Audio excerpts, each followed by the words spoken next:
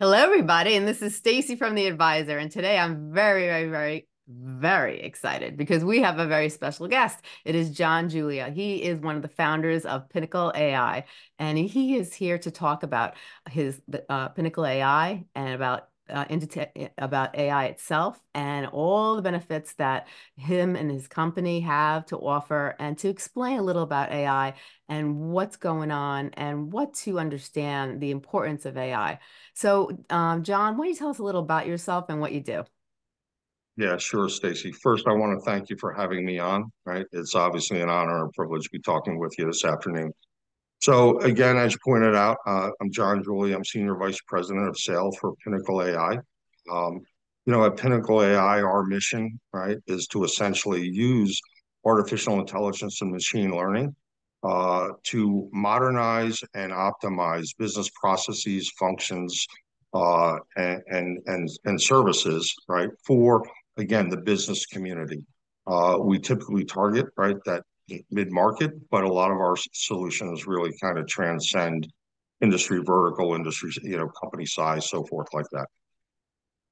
Now, AI is, it has exploded, and people don't realize, but AI has been around for decades. We have had a gentleman by the name of Mark who has come on the show, and he was actually one of the creators of AI many decades ago when they started with the military. So, people have just started to learn about AI in the last couple of years because it's been brought out into, our social media, and people are talking about it, and programs are coming out. But people don't really know that it actually started decades ago, and there's so much potential that people don't understand how it could actually help to grow businesses, and not just by graphs and content on the website, but it goes very deeper than that. And maybe you can explain how powerful AI is and how it could actually elevate and grow businesses, both corporation wise and small businesses also, if it's used in the proper way. And you guys do it in a very unique way, other than other AI programs. So why don't you tell everybody a little about that? Absolutely, Stacy, and that's a great point. Thanks to OpenAI, right, and the release of at that time, right, a year and a half ago, ChatGPT 3, AI was really brought to the kind of the forefront of the masses. But to your point, artificial intelligence machine learning actually dates back to the 50s, right? Yeah. I believe the first application on machine learning was a machine playing a game of chess, Yeah. right? And certainly we have all watched war games, right? Where Matthew Broderick, right, is trying to teach a machine, right, to learn that nuclear war, right? No, nobody wins. Very much like tic-tac-toe. Uh, so the technology has been around for a while. What's changed, Stacey, is that over the past couple of years, the way that artificial intelligence is deployed has really changed. So there's been a couple of events, right? Number one, the creation of what we call foundation models, right, or algorithms. Hmm. Uh, the deployment of machine learning, previous to a couple of years ago, um, was really more like data science, right, where every data set had to have a value, and the training of that data had to be supervised from start to finish. Right. Well, in the advent of the foundation model, that really allows for what we call unsupervised training, right? That the machine can start training the data without necessarily human intervention after those models have essentially been built out. So that's been a major evolution, so to speak, in artificial intelligence. Because prior, only the largest of the largest companies could have teams of data scientists, right? Paying Yeah. $350 an hour for. The other thing that has changed significantly is that the chips, right? And the chip manufacturers, the cost of the chips um, has dropped significantly, along with the ability of processing power. The massive amounts of data sets, right, that can be processed simultaneously has exploded, right, over the past couple of years. So when you start to put those events together, uh, that you can now build models that allow for unsupervised training of data, The fact that these models are now readily available, right, to the rest of the Hmm. world, the cost of processing, right, the cost of the actual chips that would be required to develop AI ML driven solutions has dropped precipitously. And the amount of processing power that these chips have now, right, to process massive amounts of data has really taken an old concept Yeah, and revolutionized it and now made it available to the average company, right? right, Where it wouldn't have been several years ago. right. And what I love about your company is that, you go, first of all, what you see when you go on to any type of social media, or if you go on to Google and you type in AI, you have all these different companies and they're all standardized. They have a standardized program. They're pulling data from Google and from the website, the Google database. But your company is different. Your company works personally with specific companies, small or large, and they actually build the modules from scratch, you were telling me. And that so everything is personalized and it's built specifically for that company so that company could actually get the best effect and actually benefit insanely, because it's not something that's just pulled from a database from Google. Your company is actually building a program that's actually going to help them grow at a probably a quicker speed that they would be able to do themselves. So, absolutely. So we definitely do distinguish ourselves in the market, Stacey. First and foremost, right? We're all familiar with OpenAI or ChatGPT. We're all familiar with, Google, what used to be Bard is now Gemini, right? We're all familiar with, companies like Perplexity or Anthropic, which has their AI ML platform or generative AI platform is known as Claude. So these are very large generative pre-trained transformers out there that are trained on really the entire globe, prompting, right, Yeah. and putting information and training the machines and so forth like that. And that's absolutely phenomenal. And a lot of these systems have been designed for an applications that we refer to as CUIs, right? Or user interfaces, right? Right. Or conversational user interfaces or chatbots and things of that nature, and very applicable. But they also have their limitations. Yes. So if I'm building an AI ML solution in OpenAI, for example, I can only use GPT models, right? Right. If there's other models out there that may be better for the desired outcome that I'm looking for, uh, I can't bring them into that environment, right? Right. And that's the same for all of these larger companies. Plus, right, their models are trained on data sets, right, that are again, right, that span information across the entire globe. Right. So there are some limitations. There are some limitations. We have a different approach. Essentially, what we do is that we've built engines, right? We've built a natural language processing engine. So we start with that engine, and really what we do is we take what we call a multimodal approach. When we look at foundation models, which are really algorithms, right? Different foundation models have um, right are better for different types of required output, right? Different models are better for different types of data, whether that be video, whether that be images or text. Some models are better at producing low latency output based Mm-hmm. on the input, right? So we don't want to restrict ourselves to the model that we use based on the application. Yeah. Not to mention, right, that there's always new models coming out. So if we're building an application using a particular foundation model or LLM, and a new model comes out tomorrow that's better, we have the ability to use that model. The second thing that we do, right, is that we actually custom build the vector databases that ride on top of these models. Again, there's a lot of different vector databases out there. We take an agnostic approach using the best database that's going to result in the best output or outcome at the lowest cost. Right. And then we're building that business logic on top of it, doing the prompt engineering specifically to the use case. We believe a couple things. Number one, because we are training on specific data proprietary to the company or the organization that we're building these solutions for, it's going to give a more precise, accurate answer every time because the data sets are limited to what's pertinent to the application, Right. not trained on literally a world's worth of data that may be relevant or may not be relevant. Yeah.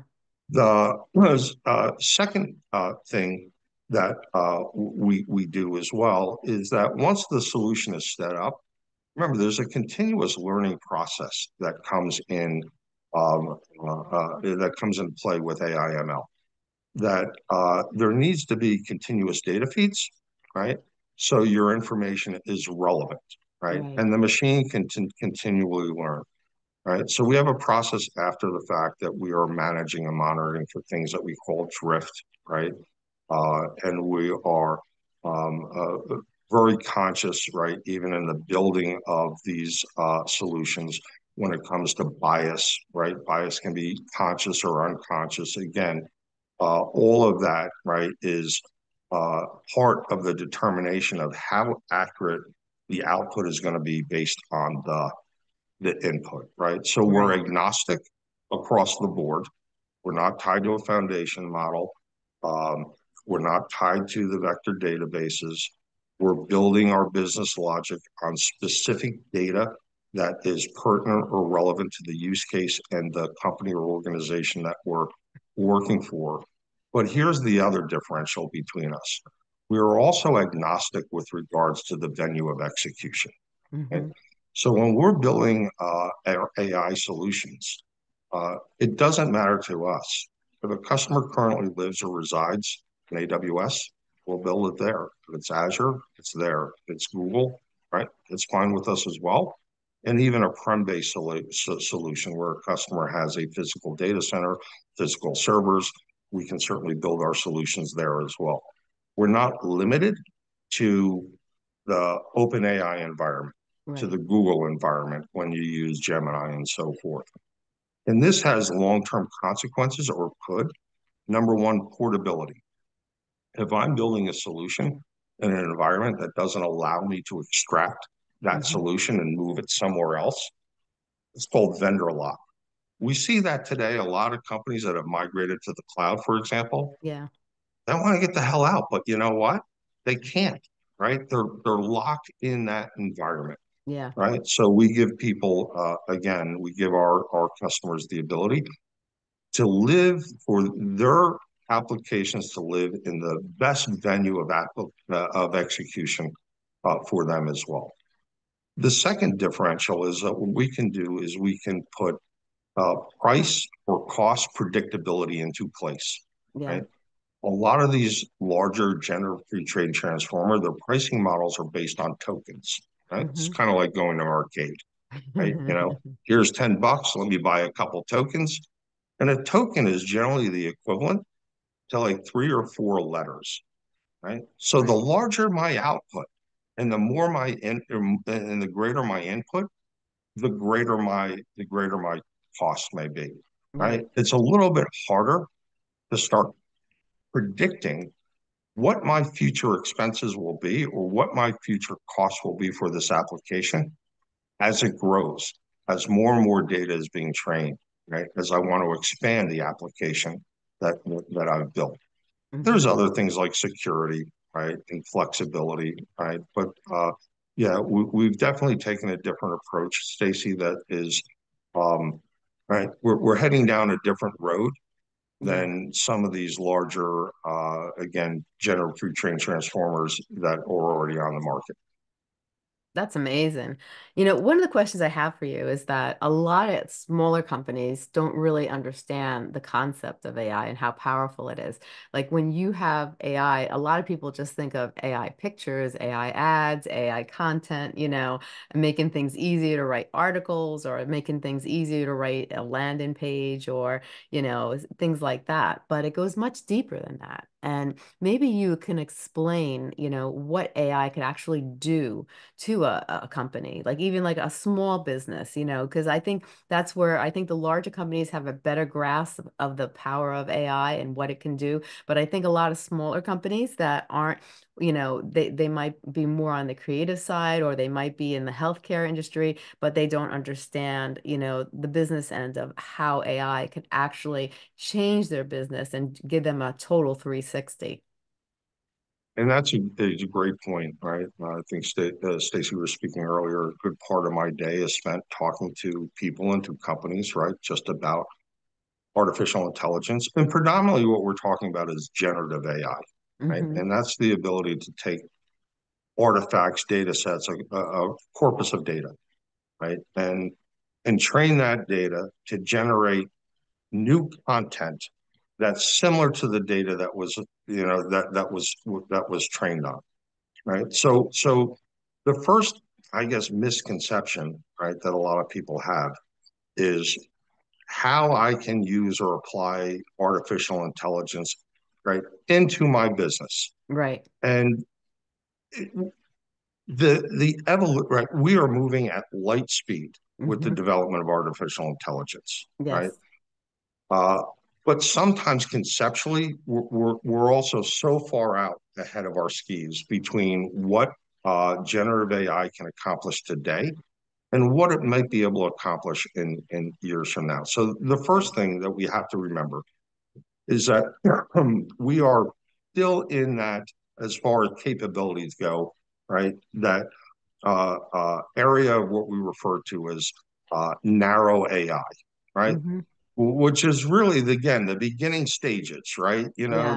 Right. It's we're not even scratching the tip of the surface. I think Sam Altman was reading an article, right? He's the founder and CEO of OpenAI, was talking about how ChatGPT 4 is horrible, right? Hmm. And right, Chat GPT 5 and Chat GPT 6 are going to be so more advanced. I sit here and scratch my head saying, you guys have accomplished amazing things. I don't necessarily know if I'd be saying, right, that Chat GPT 4 is terrible. But that being said, we have a long way to go. So I usually start by saying, let's understand artificial intelligence, generative AI. Generative AI today is great. However, uh, generative AI can only accomplish a single task that it was trained on, Right. right? AI does not have the capability of learning, right? Learning skill sets, right? Or right, take what it has learned on data that was trained Right. and then apply it in an entirely new area, right? So Hmm. sometimes I use the example: if you're into carpentry and you build houses, right, Hmm. as a human being, uh, you have to learn, how do I use a hammer? How do I use a saw? Right? What does a level do? Right? Right. What does a square do? And then tomorrow you decided, I want to build furniture. You don't have to be retrained on how to build furniture. You can take all of the things that you were trained on Hmm. in one application of building a house, right? And intuitively, right, just apply all of those things, right, to go build yourself a table, right? Right. We're not quite there yet with AI, Yeah. right? We can train data to do a singular task, Hmm. but if we want that machine to do something else, now we can take the data that has already been trained and build on top of that. Right. But the machine does not have the capability, right, to say, oh, I've learned this task. Let me take all of the skills or knowledge that I've acquired in Hmm. doing this task and just apply it somewhere else to do a new task Right. without additional training or supervision, right? Right. So there's this Skynet type of right Terminator thought about AI, right? And maybe down the road. But I start by saying, look, find a task, especially if it is repetitive, mundane, right? Takes a human being uh, hours and hours and hours, right? Uh, to perform this singular task. Right. Let's remove the human from the loop and allow the machine to do that repetitive task. So, what are we Right. talking about? To your point, right? Maybe it's writing code. Maybe it's developing, right? Creating a website or creating marketing content. Maybe it's document reading. We're working on a project right now where our company is, right? They have thousands and thousands of contracts out there, and they need to make sure, right, that these contracts are standard, right, that Mm-hmm. there's similar language. So you can have a person, as a matter of fact, they have teams of people that do nothing but read these contracts. Right. Okay, why are you doing that? We can train a machine uh, to determine, right, the language that should be in every contract, to review every contract, right, to flag those contracts that are absent of that language or Mm-hmm. identify language that may be in a contract that's dissimilar to the thousands of others that are out there. They can do it at exponential speeds of what a person can do, Yeah. and they can do it with 100% accuracy, right? Where in the IT world, we often revolve or talk about layer 8 issues. Right. That's the human fat thumb, right? A fat finger, right? Yeah. That kind of screwed something up. Mm-hmm. So just getting back to how generative AI and AI can be used in business applications, there's really no limit. But typically, we like to start with a singular task that tends to be right repetitive in nature, right? That you can simply replace, um, and not even replace, right? I think a better word in manufacturing, you hear a lot of the words cobots, right? Mm-hmm. So, it's important because there's also this fear that somehow AI is going to send everybody to the unemployment line. And that's not really the case at all either. Right. But generative AI solutions are great when they work alongside of a human being, Yes. right? To assure for accuracy, to Mm-hmm. complement other jobs that the human being is doing. That's a little bit more strategic in nature, right? And Right. requires a little bit more thinking outside of the box.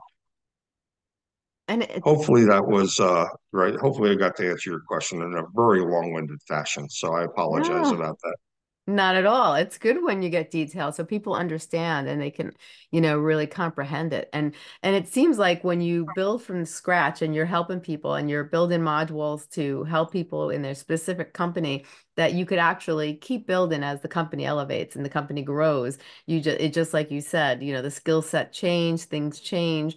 And so you just, it seems like you just upgrade their programs and it builds and it builds and it builds. And that way they're saving hours and they could actually focus on different areas of their business and branch out and actually maybe produce a higher income or not have to have as many people working on one specific department, like having, 100 people reading contracts all day. They could have maybe 50 people or 25 people, or have like, 10 people oversighting and looking at the red flags and so forth.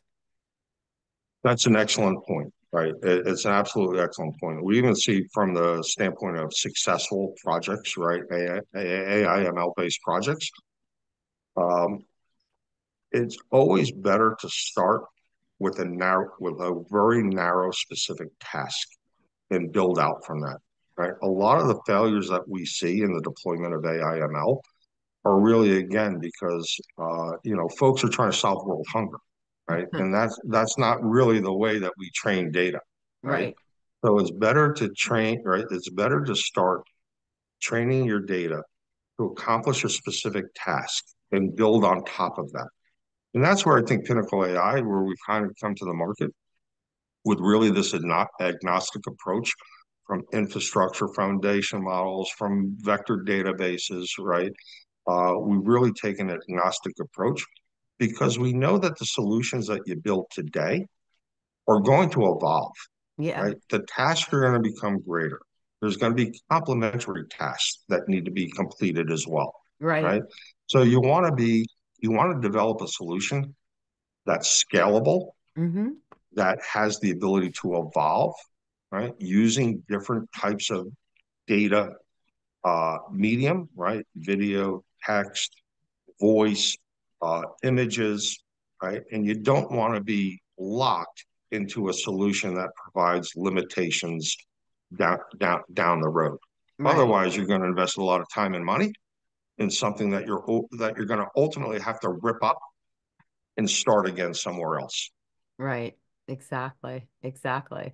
I think it's very important that people understand AI and they incorporate it in their business, but do it the right way. And I like the fact that you explain, not to jump in and try to save world hunger all at once, like Right. to baby steps. You start with one small task that, your business primarily focuses on, and then you slowly build up the modules and you are able to see the changes in your business, analyze the changes, and then you can see where you might be able to branch out or do things differently to evolve into a higher level, it seems.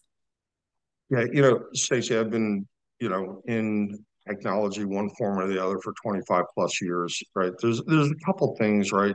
Whether it's AI or application development, right? Or any project for that matter in the field. Hmm. One of the greatest reasons for failure is an undefined, unclear objective in a Right, project in general, right? And then the second next biggest reason for failure is because there's not establish benchmarks in that project to determine, am I heading in the right direction? right. And when you don't have that clear objective, what happens very often is that companies, teams, organizations, they head down this road, right, where they want to accomplish this thing, right, without a really defined objective, Hmm. right? And then you get frustration. Then other priorities or come to the table, right? And people end Yeah, up scrapping, what they're currently doing, and they call it a failure, right? So we take right. a very granular approach, right, in the development of our solutions. I think that's very important that you do that too. And one of the questions I have, is that I see a lot of large companies nowadays trying to do everything AI. And I feel that some of that is going to kind of cause failure with certain companies because I feel like the people still need human communication along with AI. You could have AI to help you grow and to help you complete tasks so you're able to do other things. But I still think the communication between one human professional with another human professional is important also. Even when consumers call in for certain companies, they have a lot of AI programs now moduled into the telephone, and you're on the telephone for about an hour trying to get to a Right. specific, where you just need to ask one specific question to a human being, and then you would be done with. And they're trying to get all these tasks done with AI in one phone call. And then you see very frustrated consumers where I feel that, AI can be such a humongous benefit, but I still think companies should be aware that people also crave the need to also speak with another other human being. There has to be I think a right combination too. Absolutely. So again, here's the first misnomer that folks have, right? Artificial intelligence solutions are much different than building an application, right? Right. So in the application world, you come to me with a business problem, right? You say, I need this series of features or functions in an application. I build that application for you. I turn it over to you. And and the reality is you're never going to hear from me again, or I'm never going to hear from you again unless somehow there was a bug in the code that I developed, or, right? It's not working properly, or you want to expand your feature set. From an artificial intelligence perspective, right? Especially when we're talking like generative AI, which is a subcategory. Artificial intelligence is a very broad term Yeah. that covers a lot of subtopics, right? So, right, most of what everybody is experiencing today, right, is really in the field of generative AI. You are always going to require what we call human in the loop, right? You're never going to be, right? Again, successful deployments of generative AI solutions understand you can never remove the person from the process. We're all familiar with Alexa and Google Home, right? And we Mhm. think, oh, it's great. We talk to this machine and it talks back to us, right? It's intelligent, right? We can ask, what the population of Kashmir is, right? It gives us the answer. But the truth of the matter is that there's a team of human beings sitting behind Alexa reviewing the answers, Right. right? Hmm. Reviewing, right? Filling in the blanks for those answers that Alexa can't provide. It's Right. very similar to artificial intelligence. There's a couple things, right? When we talk about the ethical deployment, right, of artificial intelligence, right? So, number one, when we talk about bias, right? Again, bias when you're building the applications can be conscious or subconscious. We all have bias, Yes. whether we like cats or dogs, blue or yellow, right? Some of that bias is conscious, but a lot of the bias is unconscious, right? So, Hmm. so you, right, number one, you need that you need that supervision to make sure that the data sources and the data that you're training is number one, coming from a source that's unbiased, and number two, that the data is being trained in a way that is unbiased, Yes. so to speak. But after that, again, because artificial intelligence and machine learning is perpetual, right? It doesn't, unlike the application, the data sources, the data feeds into the data lake where the machine is continually learning from, Yes. right? Has to be supervised for what we call drift, right? Hmm. Think about the tire on your the tires on your car and Right. alignment of your car. Hmm. If the alignment is slightly off in your car, right, and you don't have your hands on the steering wheel, right, your car starts to drift. And after a couple 100 feet, you may have drifted 6 inches, Yes. right? But Hmm. after a half a mile, you may have right you may have drifted miles off course. Yeah. It's the same concept to drift in AI. And Right. the only way that you can guard against drift is with people, right? Yes. So you continually need that human in the loop, right? To make sure that the data that you're training is accurate, Yes. the data that the machine is learning from is accurate, Right. and that the output from what is being prompted is also accurate and doesn't start to, right? And that drift of appropriate or correct answers doesn't start to deviate from what should be the outcome or the output. 100%. Yeah. 100%. Now, what makes Pinnacle AI unique compared to all these other AI programs that are out there? Yeah. So when we look at a lot of our competitors, and Stacey, I want to be careful. I'm just pointing out the differences. Hmm. I don't want to say what we do is better, Right. right? I don't want to say what we do is right and everybody else is wrong, Right. right? But, we look out in the marketplace and it is kind of novel, right? That every company, right, wants to put AI after their name, right? Every product or solution is AI this, AI that, right? Yep. Um, but what's happening in the marketplace is that there's a lot of companies out there, there are a lot of organizations that what they're really doing is they're using the pre-trained transformers from some of these large organizations like ChatGPT, right, and Anthropic and Google. They build an API and they're using their models, right? They're relying on their security, uh, right? They're using their right. They have to use their databases. Right. And again, here's the thing: if I'm looking for a specific answer Hmm. for my business, right, Right. or I want a specific task to be accomplished, and now I have this sea of data, right, that's being trained on the right on a particular model. Yeah. Uh, the the likelihood that the answers are specific to what I need start to become diminished, right? So Right. the first thing is that we are we go to market, right? Every customer, every solution that we build is unique to solving that particular problem. And the data that we're training, right, is specific, right, to that company. Right. The second thing we talked about a little bit a while ago, right, is that there's a lot of different foundations, right? Mm-hmm. And there's really uh two ways to kind of build an AI/ML application. One is what we call unimodal, right, Mm-hmm. where you're building an application off of one foundation model, Right. right?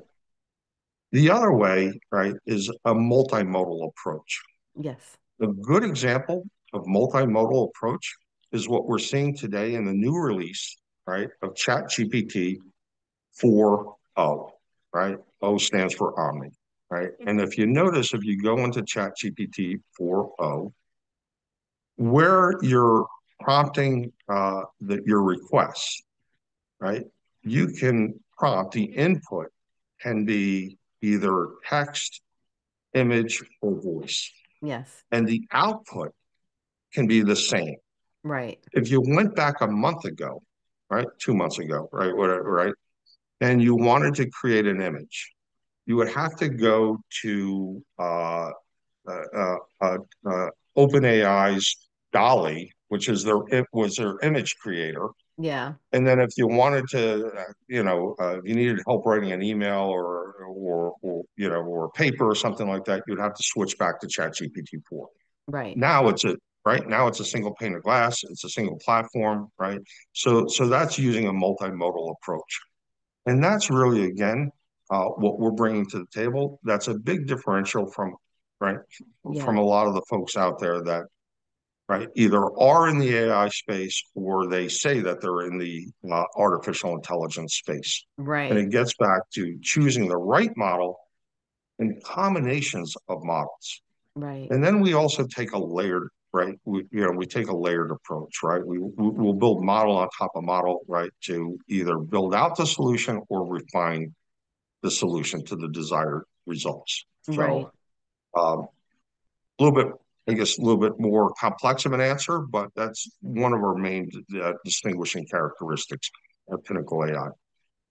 No, I think that's great. I think people really need a company where they could actually, have a one-on-one conversation, say, this is my company, this is what our goals are, this is where we expect to be in the next 6 months or 9 months or in the next 5 years. But right now we're here. And we're not growing the way we want to because we don't have the resources, or we don't have the expenditure, because a lot of people invest a lot of money in a lot of different things and it doesn't even get them anywhere. So, if you invest in one specific thing that could, help you with 6, 7, 12, 20 different tasks, and then you can have less employment, or you could focus on, or have those people focus on different things. You could build a business that, that will bring you to, like I mentioned earlier, higher levels and or in higher income, and be able to not work as hard. Our goal, I think, is to work less and make more, and that's everyone's dream, and but with AI it could become a reality actually. Absolutely. There's no question about it. And, Stacey, you hit the nail square on the head, right? Much of the heavy lifting between developing artificial intelligence solutions or generative AI solutions is really, in the foundational approach, right? And what I mean by it's what are your goals, right? What is the data that you have? What are the sources of data? What's the accuracy of that data? But not what your goal is today, right? What is your vision of where you want to take artificial intelligence into your business? And right now, there are companies all over the globe, right, that are paying human beings to do, again, those repetitive tasks. Hmm. And really, what these companies are doing, they're not, right? That investment is not going into their growth, Yes. right? Right? Hmm. Is going on to the operational side of the ledger, and it's just helping them, right, produce, Yeah. right, what their company was intended to do. Now, if you could take those resources, right, you could take that capital, right, both monetary capital and even human capital, Right. and apply it to different areas of the business. to help you grow, it's a home run, Yeah. right? Oh, for It's sure. a home run. Yeah, absolutely. 100%. Now, if you had to take everything that we talked about today and you wanted to emphasize on some important aspects, what are some things you want the listeners to understand today about AI and about what Pinnacle AI can do for people? Yeah, great question. So I think I'd start right with just the general understanding, right, of what generative AI can do, right, and Hmm. it's not solve world hunger, at least at this point, right? So understand your business, understand what roles and functions happen within your business, Hmm. and understand what roles can be replaced while increasing productivity. Right. Anytime we're making a business decision, right, there's still some right there's still some financial management principles or economic principles that kind of come into play, right? Understand what my return on investment is for my Right. dollar. Right? If I spend a dollar today, what type of return on investment? On the other side of the ledger, right, we're talking about total cost of ownership, right? That my total cost of ownership for my company providing a particular function is X. Well, how can I reduce that total cost of ownership? And then as the bean counters get more complex, right, and their analysis and well-being of Yeah. a company's financial aspect, we start looking at things like internal rates of return and so forth like that. So again, I think understanding what the task or application it is that you want to accomplish that's either going to increase your return on investment, Hmm. lower your total cost of ownership, and really increase productivity and efficiency across and across the entire organizational landscape is absolutely critical.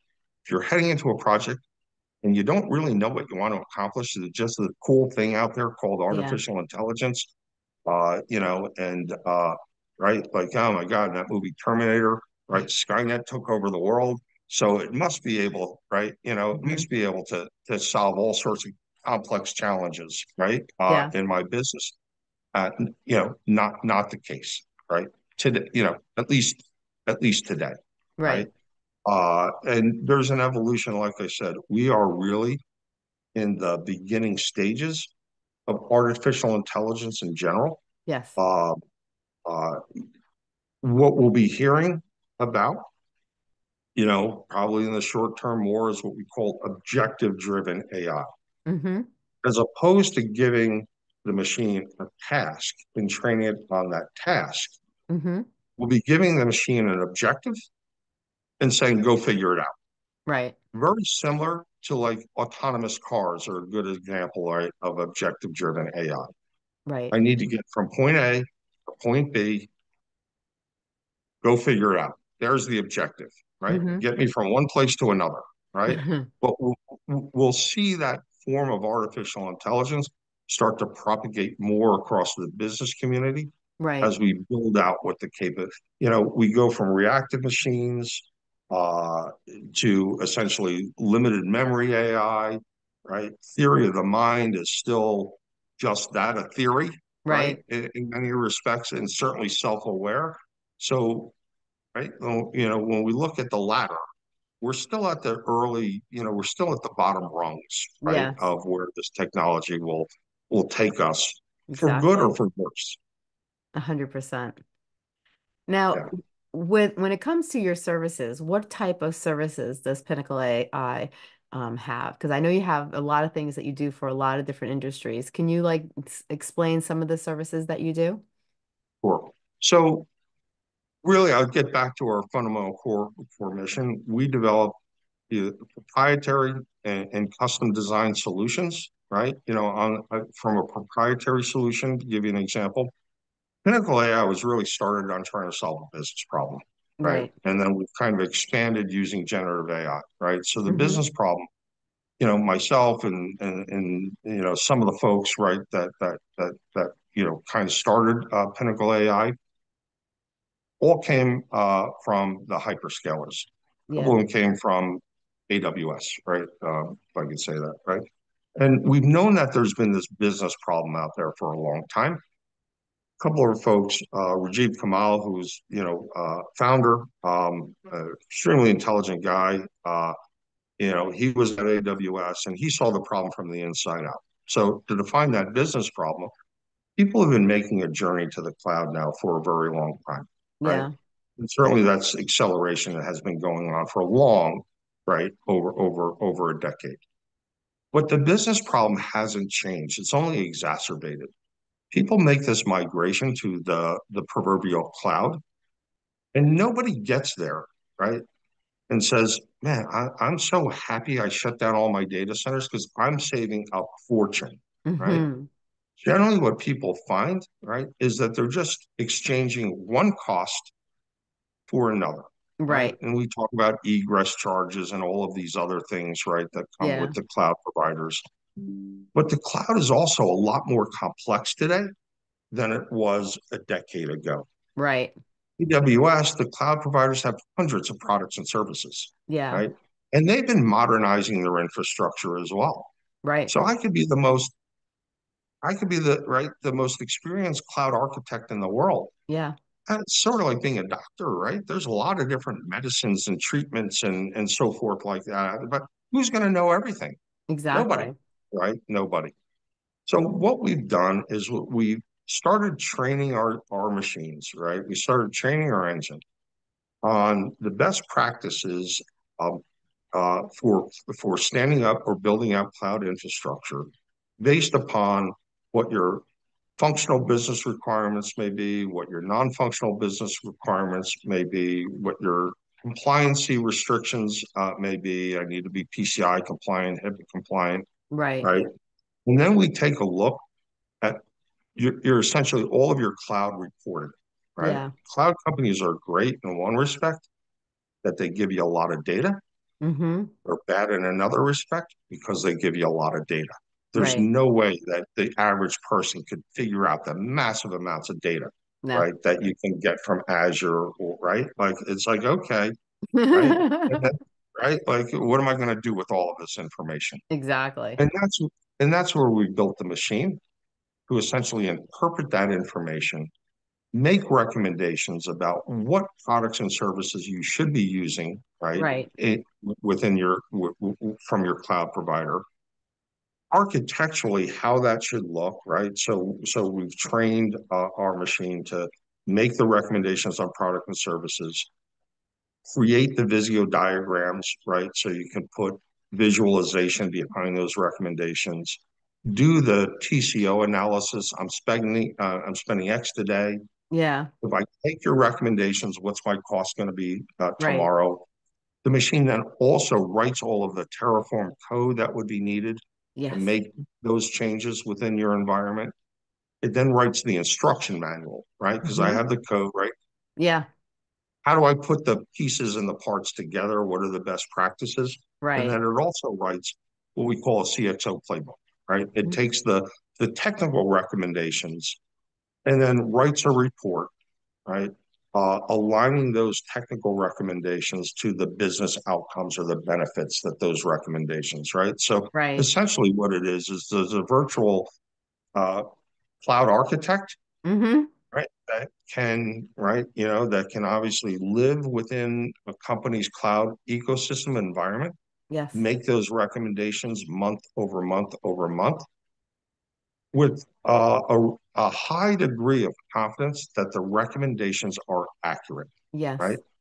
And as the cloud providers develop newer solutions, newer technologies, right, the machine continues to learn, right? One of the things that we've seen within the cloud environments is the the original cloud infrastructure was very similar to a physical data center, right? Right. And really, you ran your compute off of a server-based infrastructure. Hmm. Again, just like your data center. Right. Well, over recent years, the cloud companies have been innovating their environments as well.